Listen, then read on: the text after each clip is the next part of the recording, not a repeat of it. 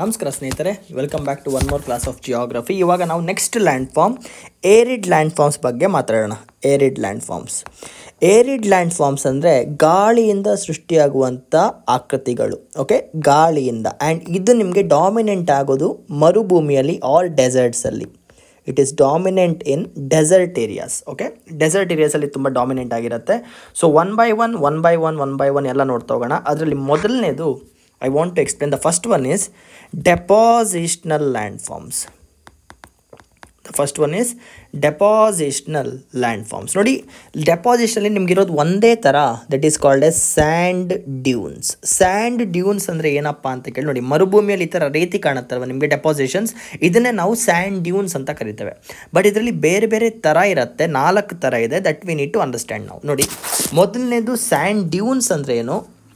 And dunes are nothing but Moon shape ಡೆಪಾಸಿಷನ್ಸ್ of the sand dunes ಅಂದರೆ Moon shape ಡೆಪಾಸಿಷನ್ಸ್ in the sand. ಇದನ್ನ crater shape ಅಂತ ಕೂಡ ಕರಿತಾರೆ. Crater ಯಾಕಂತ ಕರಿತೇವೆ? Because Moon is also in crater shape. ಚಂದ್ರನ ಆಕಾರದಲ್ಲಿ ಈ ಥರ ಡೆಪಾಸಿಷನ್ಸ್ ಕಾಣುತ್ತೆ. ಬಟ್ ಈ ಡೆಪಾಸಿಷನ್ಸ್ಗೆ ಬೇರೆ ಬೇರೆ ಹೆಸರು ಯಾವ ಥರ ಬರುತ್ತೆ ಅಂದರೆ, ಮೊದಲನೇದನ್ನು ನಾವು ಬಾರ್ಚನ್ಸ್ ಅಂತ ಕರಿತೇವೆ. ಬಾರ್ಚನ್ಸ್ ಇದು ಪ್ರಿಲಿಮ್ಸ್ಗೆ ತುಂಬ ಮುಖ್ಯ, ಕರೆಕ್ಟಾಗಿ ಕೇಳಿಸ್ಕೊಳ್ಳಿ.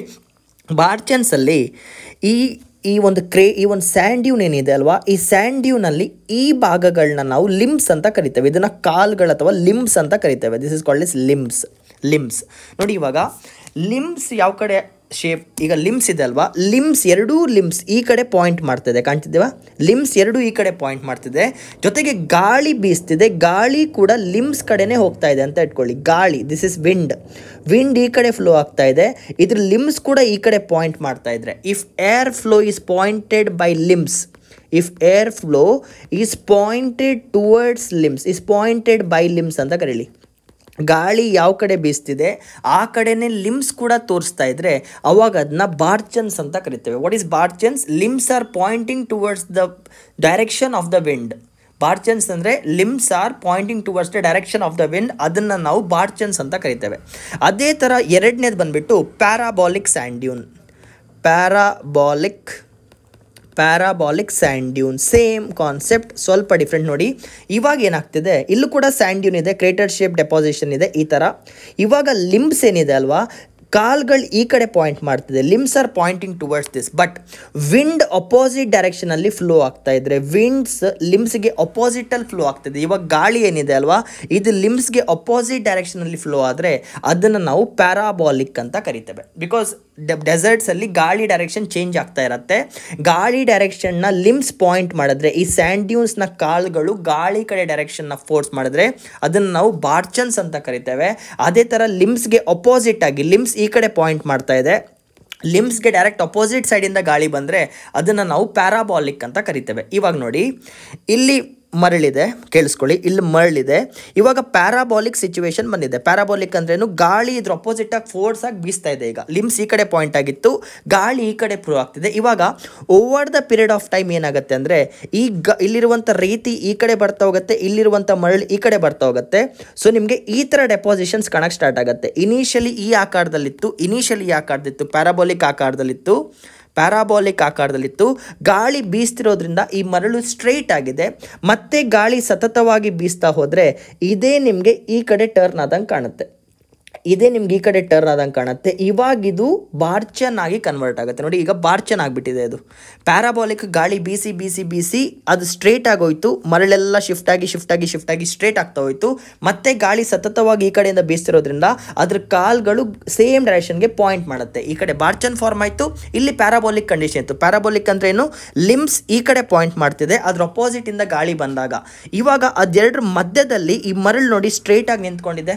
ಈ ಥರ ಮರಳು ನಿಂತ್ಕೊಂಡಿದೆ, ಗಾಳಿ ಈ ಕಡೆಯಿಂದ ಬೀಸ್ತಾ ಇದ್ರೆ ಇದನ್ನು ನಾವು ಟ್ರಾವರ್ಸ್ ಲ್ಯಾಂಡ್ ಫಾರ್ಮ್ ಅಂತ ಕರಿತೇವೆ. ಟ್ರಾನ್ಸ್ವರ್ಸ್ ಲ್ಯಾಂಡ್ ಫಾರ್ಮ್ ಅಂತ ಕರೀತಾರೆ. ಟ್ರಾನ್ಸ್ವರ್ಸ್ ಅಂದ್ರೇನು? ಇನಿಷಿಯಲಿ ಒಂದು ಪ್ಯಾರಾಬೋಲಿಕ್ ಸ್ಯಾಂಡ್ ಡ್ಯೂನ್ ಇತ್ತು, ಗಾಳಿ ಬೀಸಿ ಇದು ಸ್ಟ್ರೈಟ್ ಆಗೋಯ್ತು, ಅವಾಗ ಅದನ್ನ ಟ್ರಾನ್ಸ್ವರ್ಸ್ ಲ್ಯಾಂಡ್ ಫಾರ್ಮ್ ಅಂತ ಕರಿತೇವೆ. ಅದಾದಮೇಲೆ ಅದು ಮತ್ತೆ ಬಾರ್ಚನ್ ಆಗಿ ಕನ್ವರ್ಟ್ ಆಗುತ್ತೆ. ಗಾಳಿ ಹಿಂಗೆ ಬೀಸ್ತಿದೆ, ಪ್ಯಾರಾಬೋಲಿಕ್ ಸ್ಟ್ರೈಟ್ ಆಗೋಯ್ತು, ಟ್ರಾನ್ಸ್ವರ್ಸ್, ಅದಾದಮೇಲೆ ಅದು ಬಾರ್ಚನ್ ಆಗಿ ಕನ್ವರ್ಟ್ ಆಗುತ್ತೆ. ಆಯಿತಾ? ಯಾವಾಗದು ಇನ್ನೊಂದು ಕೇಳಿಸ್ಕೊಳ್ಳಿ, ಯಾವಾಗದು ಟ್ರಾನ್ಸ್ವರ್ಸ್ ಆಗಿ ಕನ್ವರ್ಟ್ ಆಗಿತ್ತಲ್ವ, ಆಲ್ಮೋಸ್ಟ್ ಪ್ಯಾರಾಬೋಲಿಕ್ ಇಂದ ಬಾರ್ಚನ್ ಆಗ್ತಾ ಇತ್ತು. ಯಾವಾಗ ಅದು ಟ್ರಾನ್ಸ್ಫರ್ಸ್ ಆಗಿ ಕನ್ವರ್ಟ್ ಆಯ್ತಲ್ವಾ, ಹಿಂಗೆ ಬೀಸ್ತಿದ್ದಂಥ ಗಾಳಿ ಸಡನ್ ಆಗಿ ಇವಾಗ ಸ್ಟ್ರೈಟ್ ಆಗಿ ಬೀಸಕ್ಕೆ ಸ್ಟಾರ್ಟ್ ಆಗಿಬಿಡುತ್ತೆ ಗಾಳಿ ಡೈರೆಕ್ಷನ್ ಮೇಲೆ. ಹಿಂಗೆ ಬೀಸ್ತಿದ್ದಂಥ ಗಾಳಿ ಇವಾಗ ಸ್ಟ್ರೈಟ್ ಆಗಿ ಇದು ಉದ್ದುದ್ದ ಆದಂಥ ಡೈರೆಕ್ಷನಲ್ಲೇ ಬೀಸಕ್ಕೆ ಸ್ಟಾರ್ಟ್ ಮಾಡಿದ್ರೆ ಅವಾಗ ಅದನ್ನು longitudinal land forms longitudinal stand dunes ಅಂತ ಕರಿತೇವೆ. ಅವಾಗ ಅದನ್ನ ಲಾಂಗಿಟ್ಯೂಡ್ನಲ್ ಸ್ಯಾಂಡ್ ಡ್ಯೂನ್ಸ್ ಅಂತ ಕರೀತಾರೆ. ಮೊದಲಿಂದ ಹೇಳ್ತೇನೆ ನೋಡಿ. ಇನಿಷಿಯಲಿ ಒಂದು ಸ್ಯಾಂಡ್ ಡ್ಯೂನ್ ಇದೆ, ಸರಿಯಾಗಿ ಕೇಳಿಸ್ಕೊಳ್ಳಿ. ಇನಿಷಿಯಲಿ ಒಂದು ಸ್ಯಾಂಡ್ ಡ್ಯೂನ್ ಇದೆ, ಇದ್ರ ಕಾಲ್ಗಳು ಈ ಕಡೆ ಪಾಯಿಂಟ್ ಮಾಡ್ತಾ ಇದೆ, ಇದ್ರ ಕಾಲ್ಗಳು ಈ ಕಡೆ ಪಾಯಿಂಟ್ ಮಾಡ್ತಿದೆ. ಗಾಳಿ ಕೂಡ ಕಾಲ್ಗಳು ಯಾವ ಕಡೆ ಪಾಯಿಂಟ್ ಆಗ್ತಿದೆಯೋ ಅದೇ ಕಡೆ ಪಾಯಿಂಟ್ ಆದರೆ ಇದನ್ನು ನಾವು ಬಾರ್ಚನ್ ಸ್ಯಾಂಡ್ ಡ್ಯೂನ್ ಅಂತ ಕರಿತೇವೆ. This is called as ಬಾರ್ಚನ್. ಎರಡನೇದು ಕಾಲ್ಗಳು ಈ ಕಡೆ ಪಾಯಿಂಟ್ ಮಾಡ್ತಾರೆ ನೋಡಿ, ಕಾಲ್ಗಳು ಈ ಕಡೆ ಪಾಯಿಂಟ್ ಮಾಡ್ತಾ ಇದೆ, ಬಟ್ ಗಾಳಿ ಅದ್ರ ಅಪೋಸಿಟ್ ಡೈರೆಕ್ಷನಲ್ಲಿ ಫ್ಲೋ ಆಗ್ತಾ ಇದ್ರೆ ಅವಾಗ ಅದನ್ನು ನಾವು ಪ್ಯಾರಾಬಾಲಿಕ್ ಅಂತ ಕರಿತೇವೆ. This is called as ಪ್ಯಾರಾಬಾಲಿಕ್ and dune. ಆಯಿತಾ, ಪ್ಯಾರಾಬಾಲಿಕ್ ಸ್ಯಾಂಡ್ ಡ್ಯೂನ್ ಇತ್ತು. ಗಾಳಿ ಬೀಸೋದ್ರಿಂದ ಇಲ್ಲಿದ್ದಂಥ ಮರಳು ಶಿಫ್ಟ್ ಆಗಿ ಈ ಕಡೆ ಬರ್ತಾ ಹಿಂಗೆ ಇದ್ದಂಥದ್ದು ಇವಾಗ ಈ ಥರ ಆಗಕ್ಕೆ ಸ್ಟಾರ್ಟ್ ಆಗುತ್ತೆ. ಶಿಫ್ಟ್ ಆಗಿ ಅದು ಸ್ಟ್ರೈಟ್ ಆಗಿಬಿಡತ್ತೆ. ಬಟ್ ಗಾಳಿ ಈ ಕಡೆನೇ ಬೀಸ್ತಾ ಇದ್ರೆ ಇದನ್ನು ನಾವು ಟ್ರಾನ್ಸ್ವರ್ಸ್ ಸ್ಯಾಂಡ್ ಡ್ಯೂನ್ ಅಂತ ಕರಿತೇವೆ. ಟ್ರಾನ್ಸ್ವರ್ಸ್ ಬಿಕಾಸ್ ಟ್ರಾನ್ಸ್ಫಾರ್ಮ್ ಆಗ್ತಾ ಇದೆ. ಕಂಟಿನ್ಯೂಸ್ ಗಾಳಿ ಬೀಸಿದ್ರೆ ಅದು ಈ ಥರ ಕನ್ವರ್ಟ್ ಆಗುತ್ತೆ, ಬಟ್ ಈ ಥರ ಆಗಿದೆ. ಈ ಥರ ಟ್ರಾನ್ಸ್ವರ್ಸ್ ಸ್ಟ್ಯಾಂಡ್ ಡ್ಯೂನ್ ಆದಮೇಲೆ ಗಾಳಿ ಹಿಂಗೆ ಬೀಸೋ ಬದಲು ಮೇಲ್ಗಡೆಯಿಂದ ಕೆಳಗಡೆ ಸ್ಟ್ರೈಟ್ ಆ ಮರಳು ಯಾವ ಥರ ಡೆಪಾಸಿಷನ್ ಆಗಿದೆ ಅಲ್ವಾ ಅದೇ ರೀತಿಯಲ್ಲಿ ಫ್ಲೋ ಆಗಕ್ಕೆ ಸ್ಟಾರ್ಟ್ ಆಗಿಬಿಟ್ರೆ ಅವಾಗ ಅದನ್ನು ನಾವು ಕೊನೆಯದಾಗಿ ಲಾಂಗಿಟ್ಯೂಡಿನಲ್ ಸ್ಯಾಂಡ್ ಡ್ಯೂನ್ ಅಂತ ಕರಿತೇವೆ. ಸೊ ನೆನ್ಪಿಟ್ಕೊಳ್ಳಿ, ಮರಳಿನ ಶೇಪಿನ ಆಕಾರ, ಸ್ಯಾಂಡ್ ಡ್ಯೂನ್ನ ಆಕಾರ, ಜೊತೆಗೆ ಗಾಳಿ ಬೀಸ್ತಿರುವಂಥ ಡೈರೆಕ್ಷನ್ ಬೇಸಿಸ್ ಮೇಲೆ 4 ಲ್ಯಾಂಡ್ ಫಾರ್ಮ್ಸ್ ಇದೆ. ಮೊದಲನೇದನ್ನು ಬಾರ್ಚನ್ ಅಂತ ಕರಿತೇವೆ, ಕಾಲು ಮತ್ತು ಗಾಳಿ ಒಂದೇ ಕಡೆ ಬೀಸ್ತಾ ಇದೆ. ಎರಡನೇದನ್ನು ಪ್ಯಾರಾಬೋಲಿಕ್ ಅಂತ ಕರಿತೇವೆ, ಕಾಲು ಯಾವ ಕಡೆ ಪಾಯಿಂಟ್ ಆಗ್ತಿದೆಯೋ ಗಾಳಿ ಅದ್ರ ಅಪೋಸಿಟ್ ಡೈರೆಕ್ಷನಲ್ಲಿ ಫ್ಲೋ ಆಗುತ್ತೆ. ಲಾಂಗಿಟ್ಯೂಡ್ನಲ್ ಅಂದರೆ ಪ್ಯಾರಾಬೋಲಿಕ್ಕಿಂದ ಅದು ಬಾರ್ಚನ್ನಾಗಿ ಕನ್ವರ್ಟ್ ಆಗೋ ಮಿಡ್ಲಲ್ಲಿ ಸ್ಟ್ರೈಟ್ ಆಗಿರುತ್ತೆ, ಈ ಥರ ಸ್ಟ್ರೈಟ್ ಆಗುತ್ತಲ್ವ ಬೆಂಡಿಂಗ್ ಆಗೋಕ್ಕಿಂತ ಮುಂಚೆ, ಅವಾಗ ಅದನ್ನು ನಾವು ಟ್ರಾನ್ಸ್ವರ್ಸ್ ಸ್ಯಾಂಡ್ ಡ್ಯೂನ್ಸ್ ಅಂತ ಕರಿತೇವೆ. ಬಟ್ ಟ್ರಾನ್ಸ್ವರ್ಸ್ ಸ್ಯಾಂಡ್ ಡ್ಯೂನ್ಸ್ ಆದಮೇಲೆ ಗಾಳಿ ಒಂದೇ ಸಲ ಡೈರೆಕ್ಷನ್ನ ಚೇಂಜ್ ಮಾಡಿಕೊಂಡು ಅದ್ರ ಲೈನ್ಸ್ ಪ್ರಕಾರನೇ ಗಾಳಿ ತೂರ್ಕೊಂಡು ಹೋಗ್ಬಿಟ್ರೆ ಅವಾಗ ಅದನ್ನ ಲಾಂಗಿಟ್ಯೂಡ್ನಲ್ ಲ್ಯಾಂಡ್ ಡ್ಯೂನ್ಸ್ ಅಂತ ಕರಿತೇವೆ. So these are the 4 ಡೆಪಾಸಿಷನಲ್ land forms that are found in dessert. ನೀವು ಯಾವುದೇ ಡೆಸರ್ಟ್ಗೆ ಹೋಗಿ ನೋಡಿ, ನಿಮಗೆ ಬರೀ ಈ ಥರನೇ ಕಾಣುತ್ತೆ ನೋಡಿ. This is longitudinal. ಗಾಳಿ ಈ ಥರ ಬೀಸಿದ್ರೆ ಇದು ಟ್ರಾನ್ಸ್ಫರ್ಸ್ ಆಗುತ್ತೆ, ಗಾಳಿ ಈ ಥರ ಬೀಸಿದ್ರೆ ಅದು ಲಾಂಗಿಟ್ಯೂಡ್ನಲ್ ಆಗುತ್ತೆ. ಸಿಂಪಲ್ ಅಲ್ವಾ? ಡೈರೆಕ್ಷನ್ಸ್ ಮೇಲೆ, ಎಲ್ಲ ಕೂಡ ಡೈರೆಕ್ಷನ್ಸ್ ಮೇಲೆ. ಅದು ಬಿಟ್ಕೊಂಡು ಇಲ್ಲಿ ನೋಡಿ, ಅದು ಬಿಟ್ಕೊಂಡು ಇನ್ನೊಂದು ತೋರಿಸ್ತೇನೆ ಇಫ್ ಪಾಸಿಬಲ್ ಕಂಡ್ರೆ ನೋಡಿ. If you take this as the example, ಇದನ್ನು ನೀವು ಎಕ್ಸಾಂಪಲ್ ಆಗಿ ತೊಗೊಂಡು ನೋಡಿ. ಇದು ಲಿಮ್ಸ್ ಇದು ಅಲ್ವಾ, ಇದು ಕಾಲು ಲಿಮ್ಸ್. ಸೊ ಗಾಳಿ ಲಿಮ್ಸ್ ಕಡೆನೇ ಫ್ಲೋ ಆದರೆ ಅದನ್ನು ನಾವು ಬಾರ್ಚನ್ಸ್ ಅಂತ ಕರಿತೇವೆ.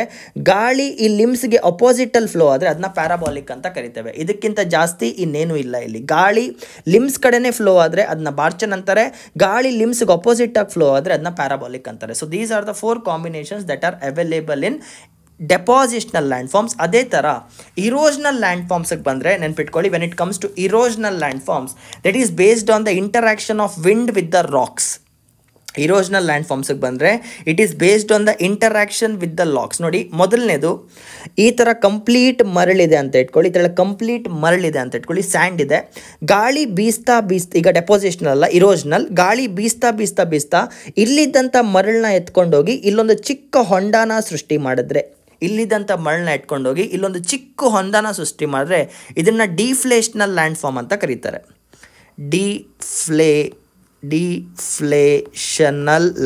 ಡಿಫ್ಲೇಷನಲ್ ಲ್ಯಾಂಡ್ ಫಾರ್ಮ್ಸ್ ಅಂದ್ರೇನು? ಮರಳಿನ ಮೇಲೆ ಒಂದು ಚಿಕ್ಕ ಹೊಂಡ ಕಂಡಂಗೆ ಕಾಣುತ್ತೆ. ಇಲ್ಲಿದ್ದಂಥ ಕಂಪ್ಲೀಟ್ ಸ್ಯಾಂಡಲ್ಲಿ ಗಾಳಿ ಹಿಂಗೆ ಬೀಸಿ ಇಲ್ಲಿದ್ದಂಥ ಸ್ಯಾಂಡ್ನ ಎತ್ಕೊಂಡೋಗಿ ಇಲ್ಲೊಂದು ಚಿಕ್ಕ ಹೊಂಡನ ಕ್ರಿಯೇಟ್ ಮಾಡಿದ್ರೆ, ಡಿಪ್ರೆಷನ್ನ ಕ್ರಿಯೇಟ್ ಮಾಡಿದ್ರೆ ಇದನ್ನು ಡಿಫ್ಲೇಷನಲ್ ಲ್ಯಾಂಡ್ ಫಾರ್ಮ್ ಅಂತ ಕರೀತಾರೆ. ಇದಾದಮೇಲೆ ನೆನ್ಪಿಟ್ಕೊಳ್ಳಿ, ಇಲ್ಲೊಂದು ದೊಡ್ಡ ಬಂಡೆ ಇದೆ ಅಂತ ಇಟ್ಕೊಳ್ಳಿ, ಇಲ್ಲೊಂದು ಚಿಕ್ಕ ಬಂಡೆ ಇತ್ತಂತ ಇಟ್ಕೊಳ್ಳಿ.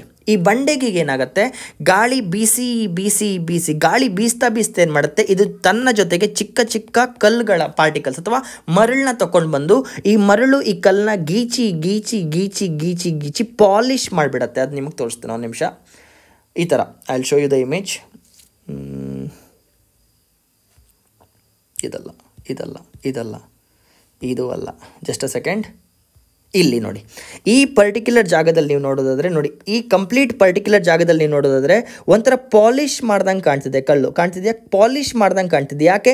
ಈ ಜಾಗದಲ್ಲಿ ಗಾಳಿ ಬೀಸಿ ಬೀಸಿ ಬೀಸಿ ಅದು ತನ್ನಂಥ ಮರಳನ್ನ ಇದ್ರ ಮೇಲೆ ಉಜ್ಜಿ ಉಜ್ಜಿ ಉಜ್ಜಿ ಪಾಲಿಷ್ ಮಾಡ್ದಂಗೆ ಕಾಣುತ್ತೆ. ಇದು ಒಂದಿನ 2 ದಿನದಲ್ಲಿ ಆಗೋದಲ್ಲ, ಸಾವಿರಾರು ವರ್ಷದಲ್ಲಾಗತ್ತೆ. ಈ ಥರ ಲ್ಯಾಂಡ್ ಫಾರ್ಮ್ ಕಂಡ್ರೆ ಇದನ್ನು ನಾವು ವೆಂಟಿಫ್ಯಾಕ್ಟ್ಸ್ ಅಂತ ಕರಿತೇವೆ. ವೆಂಟಿಫ್ಯಾಕ್ಟ್ಸ್ ಅಂದರೆ ಪಾಲಿಶ್ಡ್ ಲೇಯರ್ಸ್ ಆಫ್ ರಾಕ್ಸ್. ಇದನ್ನು ನಾವು ವೆಂಟಿಫ್ಯಾಕ್ಟ್ಸ್ ಅಂತ ಕರಿತೇವೆ. VENTIFACTS. ವೆಂಟಿಫ್ಯಾಕ್ಟ್ಸ್ ಅಂದರೆ ಪಾಲಿಶ್ಡ್ ರಾಕ್ಸ್. ಇದಾದಮೇಲೆ ನೋಡಿ, ಇದು ಕಂಪ್ಲೀಟ್ಲಿ ಒಂದು ಸಿಂಗಲ್ ರಾಕ್ ಆಗಿತ್ತು. ಇವಾಗ ಈ ಜಾಗದಲ್ಲಿದ್ದಂಥ ಕಳ್ಳನ ಅದು ಇರೋಡ್ ಮಾಡ್ಕೊಂಡು ಹೋಗಿದೆ, ಈ ಜಾಗದಂಥ ಕಳ್ಳನ ಅದು ಗೀಚ್ಕೊಂಡು ಹೋಗಿದೆ. ಇವಾಗ ಇದು ನಿಮಗೆ ಒಂದು ಮಶ್ರೂಮ್ ಫಾರ್ಮೇಷನಲ್ಲಿ ಕಾಣ್ತಿದೆಯಾ? ಇದು ಒಂಥರ ಮಶ್ರೂಮ್ ಥರ ಕಾಣುತ್ತೆ. This looks like a mushroom. ಈ ಕಂಪ್ಲೀಟ್ ಕಲ್ಲನ್ನ ನೀವು ಮಶ್ರೂಮ್ ಥರ ನೋಡ್ತೀರಾ, ಇದನ್ನು ನಾವು ಮಶ್ರೂಮ್ ರಾಕ್ಸ್ ಅಂತ ಕರಿತೇವೆ. This is also a land form.